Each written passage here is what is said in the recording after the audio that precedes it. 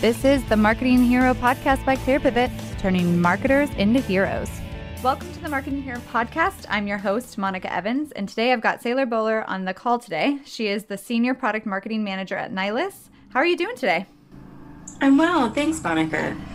Cool. Well, why don't you tell the audience a little bit about yourself and what you do for Nihilus? Sure. So I'm actually an atypical marketer. I'm a salesperson turned marketer. I started my career fresh off an undergraduate degree in clinical psychology and fell right into commercial real estate, where I started off as a file clerk in the legal department, got into leasing, made my way into property management, which I like to jokingly say is kind of like getting a real life MBA because you're managing budgets and marketing and leasing, which is the sales aspect. You're doing community relations, you're managing your staff. It really is a little bit of everything. That actually led me out to Colorado, where I worked in the senior living industry for about 6 years, and there really started digging in even more to the marketing aspects of my job. I became a marketer because I often felt that the corporate level marketing was sometimes out of touch with the local markets that we were in. And I found myself often being a salesperson army of one, where I would have to, re-educate a customer or kind of educate them from scratch with a little more detail and accuracy than that broader umbrella marketing was able to provide. And after a while, I kind of went from saying, surely there's a better way to do this, to, well, maybe I could do this better, to, you know what, I'm going to try to do this myself. I decided I wanted to spend more time being proactive, whereas sales is a bit more reactive. You're talking with people who've already been nurtured to a degree to you, or you're perhaps cold calling, the dreaded cold call. And your strategic messaging's already been done for you. And I wanted to be more on that strategy and really focus on creating compelling reasons to engage with the brand I was working with. Nihilus is actually a pioneer of productivity infrastructure solutions. So we really own the communications layer of the software development stack. Our products are built to help software developers create products faster, bring them to market faster and better, without having to become subject matter experts on every little thing communications. Any developers out there listening, if you've ever had to dive into like Microsoft documentation, that is not a fun way to spend a day. So we take that burden off of you. And our initial offering was connectivity APIs, where we allow developers to connect to any email, calendar, and contacts platform in the world with an out-of-the-box solution. So for those developers that need to build productivity features into their applications, we're the only platform that allows you to easily leverage communications data to deliver those intelligent workflows and create frictionless user experiences. So right now, Nihilus is serving about 450 customers and growing. We have over 50,000 developers using our platform. Wow. So we process about 1 billion API requests and 20 terabytes of data every day. That's also growing. Oh, geez. Headquartered in San Francisco, and we've got offices in New York. I'm based in Denver. We have Toronto, London, and Amsterdam as well. So right now we're in high growth mode with about 55 million raised to date in our most recent Series B rounds. I was employee number 95 in May. It's now October. We're over 150 employees. Wow. Yeah. How long has Nihilus been around? Nihilus was founded in 2013. Christine Spang, our founder, is an MIT grad, and she started out building email solutions, and we've evolved from there. Wow. So yeah, we recently we're very fortunate to be named to the 2020 Inc. 5000 list of America's fastest growing private companies. So I've been busy in these first few months. Yeah, you just hit the ground running right when you get hired. Yeah. Perfect. So what is your role, and what does a typical day look like for you? Yeah, so my title is Senior Product Marketing Manager, and I'm really focused on a couple of different things. So one is reshaping our brand to reflect some new artificial intelligence and machine learning capabilities for the communications tech stack. And I specifically own the go-to-market for bringing Nihilist to enterprise companies globally. Oh, wow. So what type of marketing campaigns do you do for Nihilist? Or is it ABM? Is it lead generation? Or do you do a little bit of everything? We do a little bit of everything. We're actually hiring an engagement marketing manager right now, which is fabulous. So I'm along with a slew of other positions. And that person will really own a lot of our email marketing. But one of the first campaigns we were running when I first started, so I can't take any credit for it, is a campaign we called Space Cheetahs. Our company mascot is a cheetah, symbolizing speed and agility. And there's just a lot of strong ties in the developer community to space with, for all different reasons.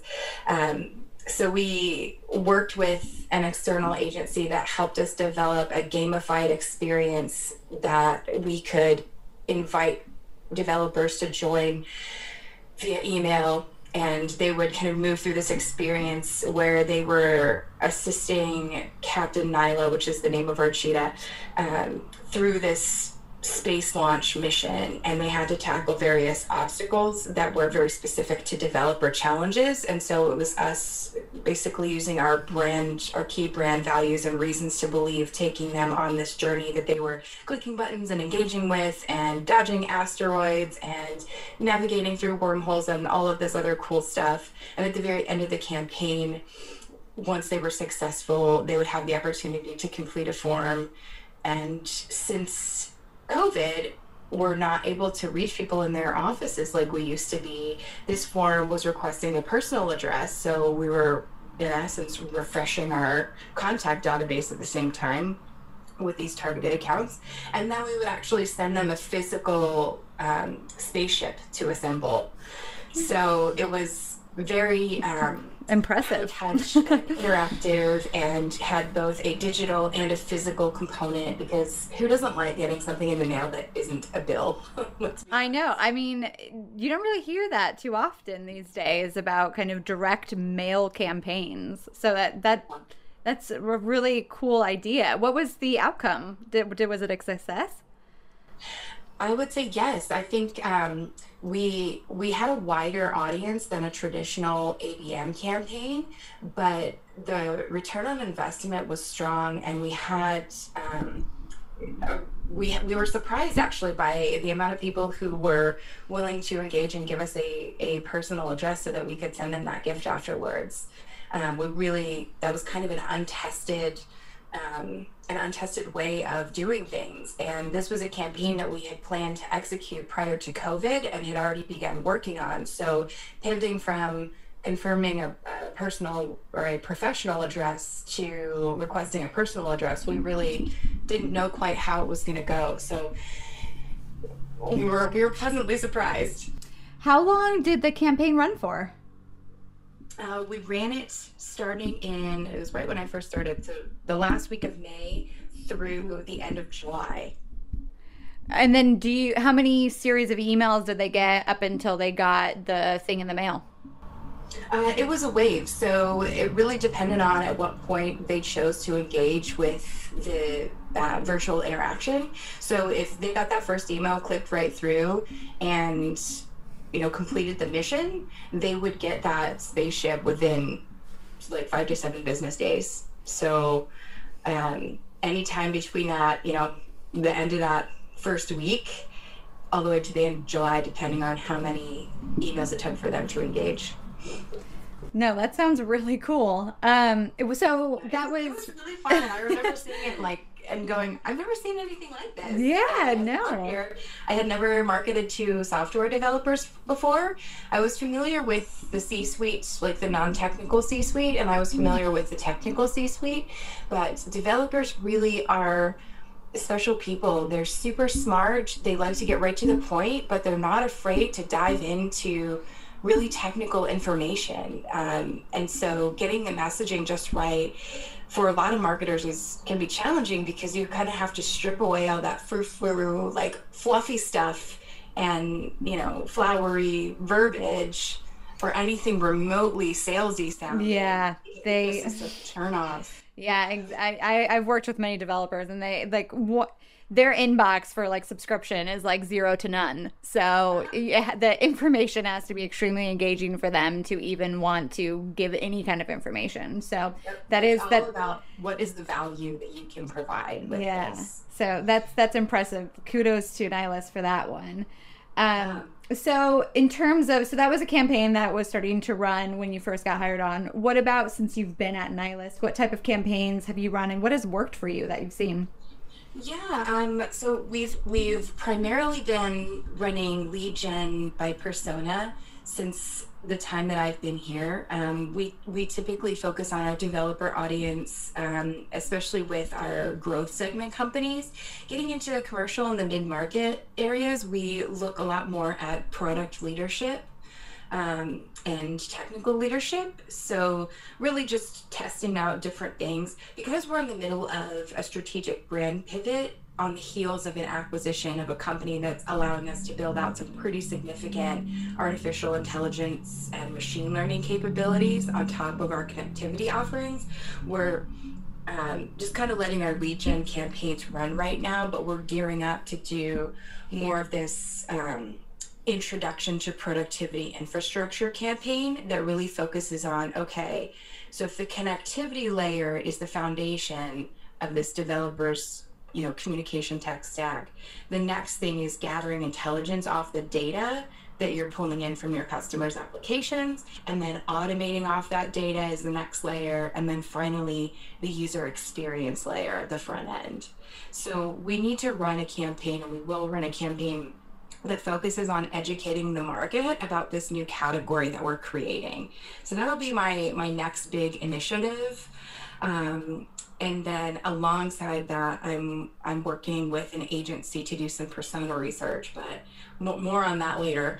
The other campaign I see us running in like Q2 of next year is going to be around kind of that evaluation roadmap, or how to buy a productivity infrastructure solution. What are the questions these different personas are going to want to be asking to make sure that they're buying the right product for their business and that it meets the needs of their specific business? And then how you go about implementing that in the smoothest way possible to get the quickest, best return on investment. Or if you're in a position where you maybe don't have the budget, but you need to figure out how to create the budget, how can you kind of pilot something in order to create budget and prove that ROI, so you can then take it up the chain to your stakeholders and then multiply that value exponentially with a deeper deployment. So those are two huge ones that are coming up. Yeah, and I'm sure that you have. Does Nihilus have kind of like a freemium and the different tiers kind of products at the company? Yeah, we do a freemium trial for our software developers that allows them to get a set amount of connected accounts for free for 30 days to test it out. And again, developers direct right to the point. They know right away if it's going to work for them, and we have a massively high success rate. So honestly, if we can get someone to try the product and they see how much easier it is to just plug and play with us and then not have to manage all of the provider changes, like every time Google or Microsoft or Yahoo makes a change, like they don't have to go quarterback that, we take care of it. It's a pretty big no-brainer for them. Yeah, no. And so do you have a lot of kind of training tutorials and stuff like that, documentation that Nihilus uses? I don't know if they use, I think like Atlassian is a documentation platform that allows you to have kind of all, your information about your product, how to use it, that kind of stuff. Is that pretty well developed out? We have a pretty extensive docs and references library. In fact, it's one of the better ones I've seen. Um, I think Nihilus was really smart in how they structured our marketing team. So way before I was ever hired to kind of be the voice of like the product and C-suite personas, we hired a developer advocate, Ben, who I joke is like my work brother. He's the yin to my yang. He's the developer voice to my product persona voice. And he has spent the last year creating docs and references and blog posts that are SEO rich. And we, as a result of that, just dominate a lot of the SEO in our space. It is one of the most incredible SEO power moves I've ever seen, to be quite honest. And he's extremely talented and humble about it. So yes, there's a massive investment in that. As far as what platform we use, I honestly feel like I knew this at one time. I can't remember right now. But we do have a platform that we use to get our docs on the website. And you talked a little bit about Ben and how he writes the content and stuff. And obviously that helps you, especially for a product manager, marketing manager, that is. And how are teams typically structured at Nihilus? I know it's like a growing company right now. I mean, you went from 95 employees with you to now 130 plus. How are the marketing teams typically structured there? Yeah, I think we've done a really smart way of structuring our team. To be quite honest, coming from a smaller SaaS startup where I was part of a team of 4 and very much a marketing generalist. So I was across PR, I owned our analyst and influencer relations. I was writing blog posts. I was managing social media, doing strategy, writing the integrated marketing plan for the year. It was a lot. And in this team, when I joined, there were 8 of us. Now we're going on 12 in 4 months. So growing quickly. Yeah. And we're kind of divided into 2 pillars, really. So we have our VP who sits over both teams. And then there's the demand gen side where we have a director of demand gen and a demand gen manager who's just an absolute paid ad and SEO ninja. She's fantastic. Our engagement marketing manager will sit on that side. We have our creative director who handles all of our design and consults on product design, but we also have a product designer nested in the product team. And then over on the product marketing side, you have our director of product marketing, and then myself as senior product marketing manager. We just hired another one of me to assist with all of our new feature go-to-markets. And Dom is actually a transplant from our sales team, so he has an incredible amount of Nihilus technical knowledge and history, as well as in the field customer knowledge, and he's very well versed at working with our product team. So just super excited to have him join us. Ben is on our team as well, and then we also, as our developer advocate, and then we also have Sam, who is our director of sales enablement. So we really have a solid mix on the team. So our product management pod kind of functions in lockstep with the demand gen side. The product marketing is a little bit more out in the rest of the company as we sit at the intersection of sales and product, and are very ear to the ground with the leadership team in terms of the direction that they want to take the organization. No, I left out our buddies in customer success. I've actually been working with customer success a ton. So I work really closely with them on our case studies program. That's another thing that I actually own. And we're working, I think we have like 9 case studies in the pipe just for the next like month and a half. So our CS team has been very busy. Yeah, that's awesome. So it seems like the structure at Nihilus is pretty solid in terms of you guys tend to, work alongside, but also you guys have your own very different campaigns that you're running that just go hand in hand with each other. So we really, for anybody who's familiar with HubSpot's funnel to flywheel evolution, we really run Nihilus like a flywheel. So it kind of starts with our leadership team shepherding the direction of the organization, funneling down into engineering, who's building the product, our product team who's really shaping it and determining what needs to go out into the market next based on the demand that they're finding. And then you've got our product marketing team who's bringing it to market and working on all the messaging and positioning. And we support on competitive research in conjunction with sales. We do sales enablement, and then you've got the sales team who's actually taking it out into the field, gathering some high-level feedback about the sales process, feeding that back into the funnel, and then customer success, who's really nurturing all of our customers, helping them connect and expand and deepen. So as someone becomes an Nihilist customer, the first step is our connectivity APIs, whether it's email, calendar, contacts, a mix, or all of the above. So they might start with a handful of accounts and see how it works. And generally from there, they add more connected accounts. So that's the expansion piece. But then deepening is what we're bringing forth to market with these intelligence, automation, user experience capabilities.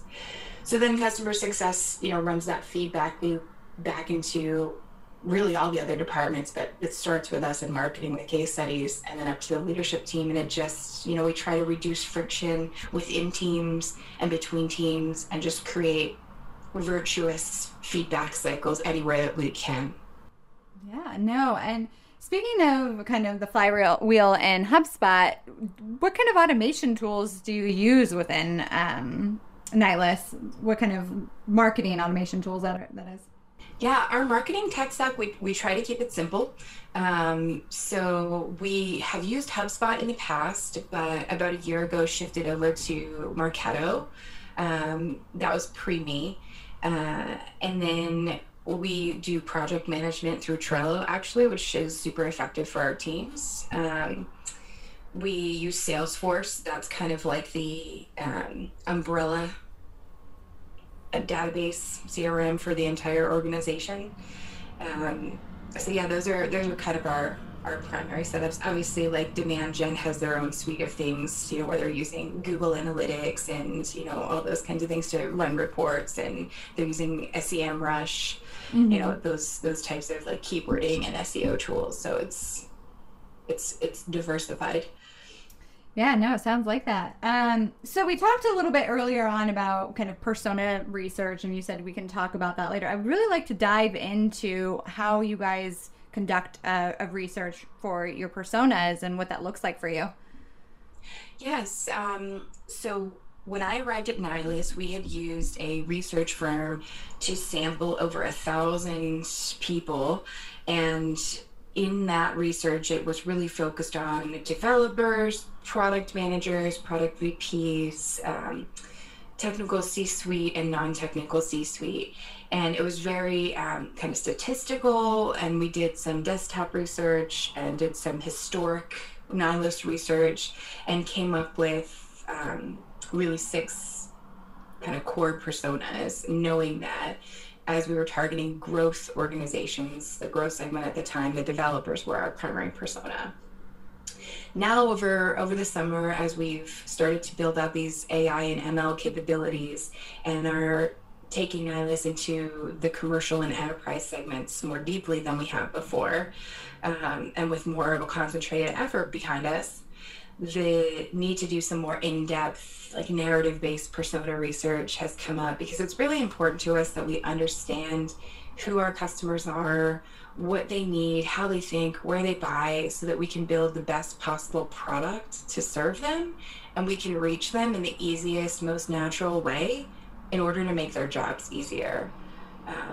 I was talking with a customer recently who said, look, Saylor, Nihilist is going to be a career maker for me, because I just saved my engineering team so much time and hassle by purchasing you versus spending a bunch of cycles and money doing trial and error and testing to build connectivity features. And I was like, well, that is great feedback to hear. Thank you so much. And I'm excited to see if you take advantage of the AI and ML things that we're building, because the lift that takes off of a team is commensurate. So we'll see what happens down the road, but getting that kind of feedback just really drives home the fact that strong persona research is the foundation for, a solid marketing set of initiatives. So we're actually partnering up with an agency to do that in-depth, more narrative-based research. I've used that before at a previous organization, and the end deliverable is really fantastic. It has everything from the reason this person gets out of bed in the morning to what are their most important roles and responsibilities, what are the pains and gains of their job, what are the tasks of their job. It really gets into how do they measure success, how do they make decisions, what is their role in each phase of the buying process, discovery, consideration, decision. How do they research possible solutions? What information do they need to make a decision? What other products have they used? And what questions do they have about Nihilist specifically?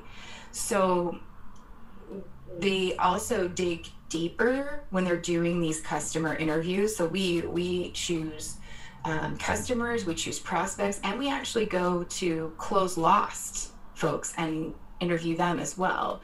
And through each stage, discovery, consideration, decision, and also engagement, we come to understand their rational drivers, their emotional drivers, what messaging points work well for this persona, and what types of content work well, so that we can really hone in on the value that Nihilist delivers for them when we're messaging. So those benefits, those reasons to believe, around the specific messaging points, they're really, really well fleshed out and detailed. So I could turn around without lifting another finger and hand this deliverable to everyone on my marketing team, everyone on my leadership team, everyone on my sales team, everyone in product, everyone in customer success, and everyone in engineering, and they would all find a ton of useful information here to consider in their part of the flywheel process.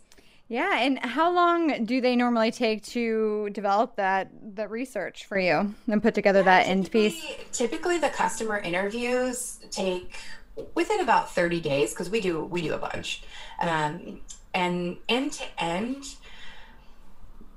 it's about 3 months. I'm about parking in about 3 months to do this depth of research, including the desktop research, including creating the end deliverable, including conducting and scheduling all of the persona interviews. So yeah, it's actually a fairly quick turnaround to produce an asset this valuable.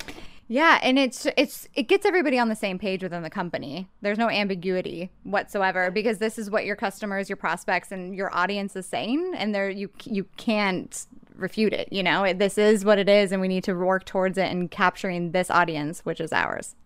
So across all. The real benefit I find to doing it this way is that when it's time to do the interviews with those different personas, it's not anyone at Nihilist doing the interviews. It's this third-party agency, this marketing agency that we've partnered with doing it. And that really allows our customers and prospects to open up deeply and share a very candid experience. At my previous company, this was super helpful because the leadership team and a lot of the sales folks had been out there in the field for a while, so they had kind of their own set of beliefs around who the audience was and what they wanted. And in some ways, the persona research validated that, and others it didn't. And it showed that other things were more of a priority, or it brought up things that we were doing in sales that were more of a deal killer. And so it allows us to just focus on what mattered most to the customer, not what we thought mattered most to the customer.